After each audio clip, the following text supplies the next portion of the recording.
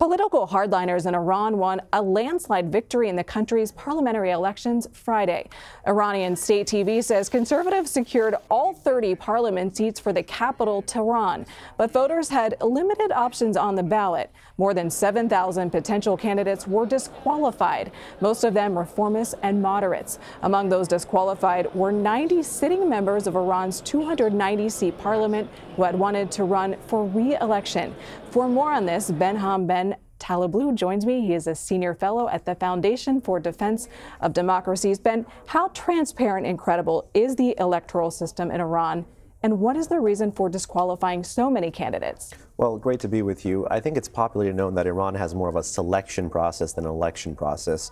And in this most recent election, there was an attempt by Iran's far-right flank, the hardest of the hardliners, people loyal to the supreme leader, Ali Khamenei, to try to consolidate their gains. The supreme leader is moving into the 8th decade of his life and the 3rd decade of his career. So this is really a legacy move. So this is the supreme leader and the authoritarian apparatus taking advantage of a process that has very little transparency and a very high rejection rate. For the first time since the 1979 Islamic Revolution, the voter turnout dipped below 50% in the country. Does this show people's dissatisfaction with the Iranian government and the election system as a whole? Exceptionally. You know, Iran, particularly in the 90s and early 2000s, had this burgeoning reformist movement to try to change the system from within.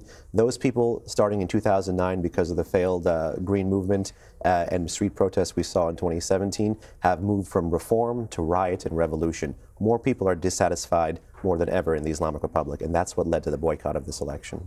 Does this put a big question mark on the government's popularity at home? Absolutely. This government has tried to use, or tried to feign, I should say, popularity at home to deflect foreign pressure abroad. And in fact, while trying to signal strength, it has again signaled weakness.